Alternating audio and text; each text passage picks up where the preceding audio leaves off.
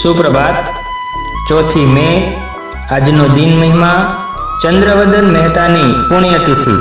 ગુજરાતી સાહિત્યના સમર્થ નાટ્યકાર ચંચી મહેતાનો જન્મ ઈસવીસન 1901 માં થયો હતો।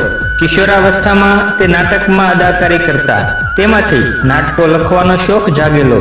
વર્ષો સુધી એકાકી જીવન વિતાવતા ચંચી મહેતાને મહારાજા સયાજીરાવ યુનિવર્સિટીએ રહેવાની ખાસ વ્યવસ્થા કરી આપેલી।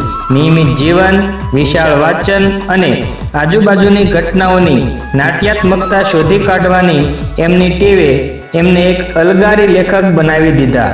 અવિરત પરિશ્રમ લઈ તેમણે શિષ્ટ અને સંસ્કારી જૂથ ઊભું કરીને અવેતન રંગભૂમિની સ્થાપના કરી।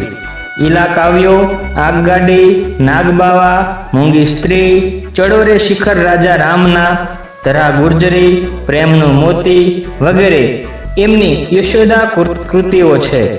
સભા સંચાલનની કુદરતી શક્તિ એમનામાં હતી, જેને લઈને ભારતમાં તથા વિદેશમાં કેટલીય પરિષદોમાં પ્રમુખ સ્થાન ધરાવતા હતા। ઉપરાંત ઓલ ઇન્ડિયા રેડિયોના ડાયરેક્ટર હતા।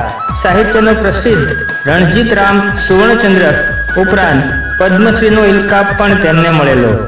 અલગારીને આખા બોલા, ટેકળીને હાજર જવાબી, નમ્ર તેટલા જ સ્નેહાની અને ધૂની તેટલા જ શિસ્ત પ્રેમી ચંદ્રવદન મહેતાનું વ્યક્તિત્વ સાહિત્ય આકાશમાં જુદી જ ભાત પાડનારું છે।